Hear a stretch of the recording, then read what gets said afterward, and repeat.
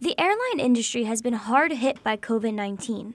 After the United States shut down all travel for non-essential people in March, small and large airports that would normally be busy with passengers were desolate.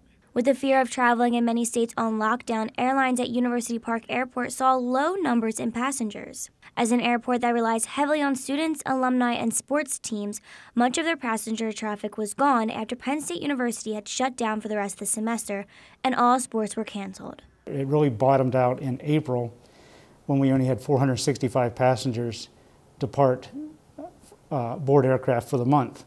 Now you compare that to where we were in 2019, where we averaged a little over 3,700 passengers a week that would depart on commercial airline service aircraft. So it dropped off dramatically.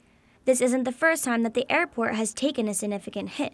There's similar situations in terms of how it's impacted the airports across the country. 9/11, you had the recession of 2007, 2008, and then you now have COVID. At the beginning of the pandemic, the University Park Airport was down 95% in business. Currently, they are down 75%. There has been a slow rise in passenger traffic in recent months, a good sign for University Park Airport.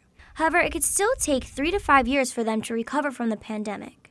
In State College, I'm Grace Bradley for the Centre County Report.